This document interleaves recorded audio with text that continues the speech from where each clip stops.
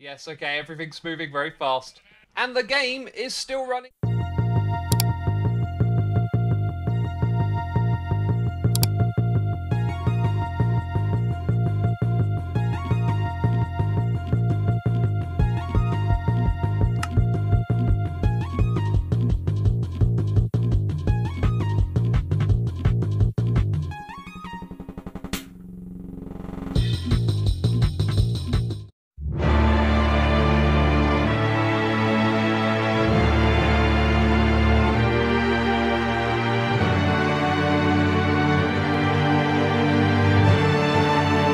Now this is truly a sight made in heaven.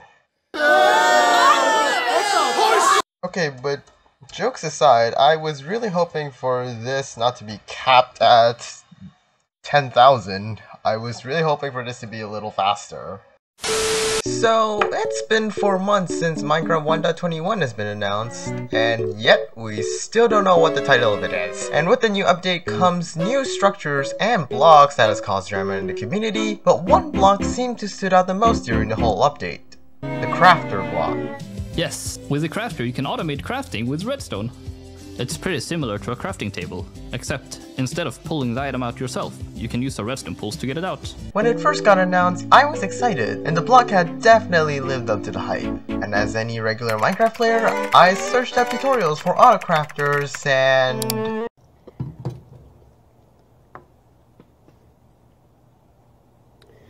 My disappointment is immeasurable, and my day is ruined.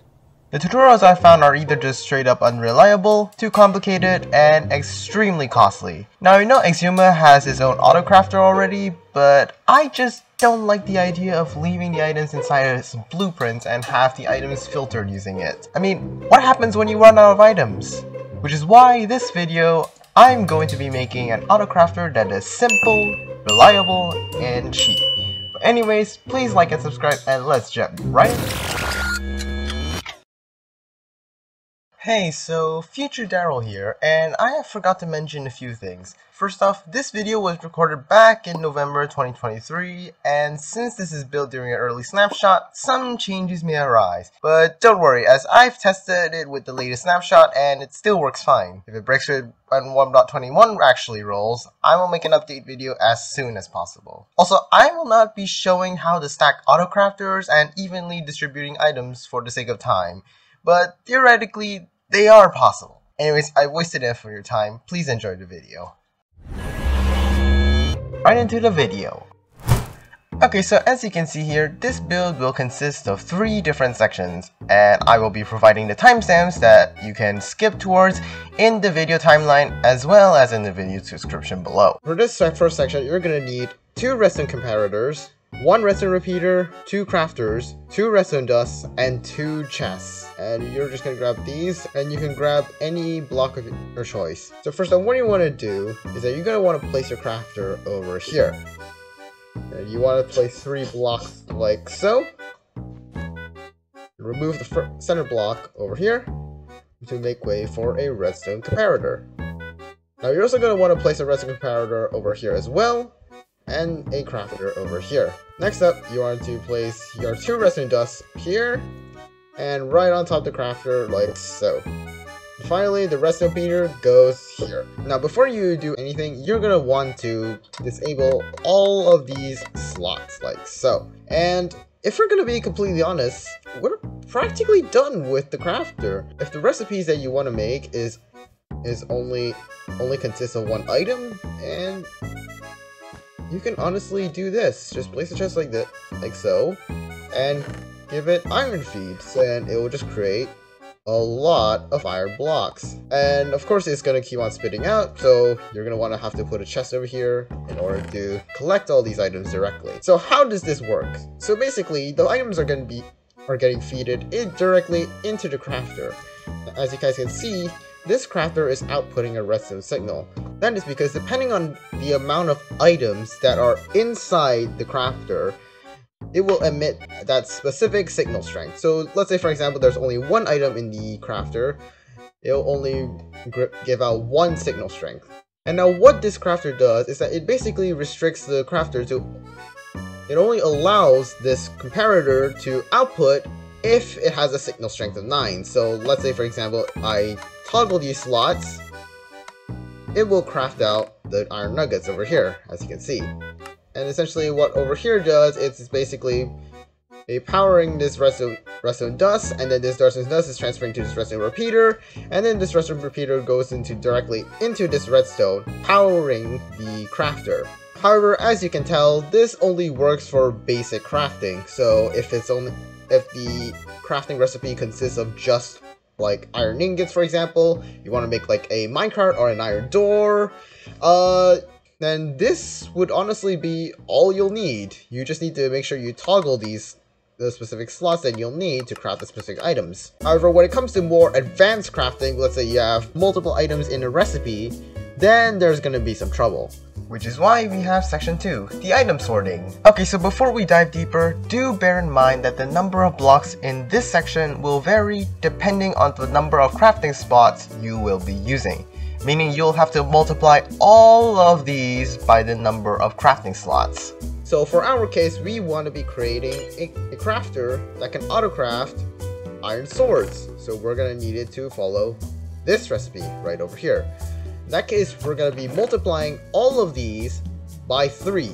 So in my case, I'm going to need 6 hoppers, 6 chests, redstone comparator, 3 redstone repeaters, 3 redstone torches, and 6 redstone dusts. Now first of all, what you're going to do is that you want to place your hoppers like directly into the crafter.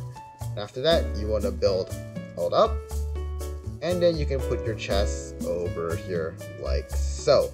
Now next up, you're going to want to place your blocks like so. So what, as you can see here, we have this claw shape over here.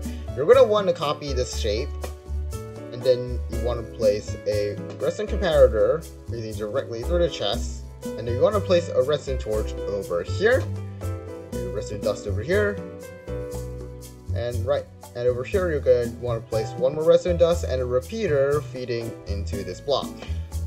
Now you want to copy this as many times as you need, depending on the amount of crafting slots that you are going to need. So in my case, I need 3, so do that 3 more times, and we're good to go. Now, in order to basically prevent this from blowing in, I'm going to be placing a lever over here. Now, how you would want to feed your items in is that you want to go from left to right, top to bottom. So let's say, for example, I want to make an iron sword. So all I will have to toggle these slots, and only these slots will be available. And because I want to craft iron swords, I will have to place my ingredients in this specific order. So iron over here,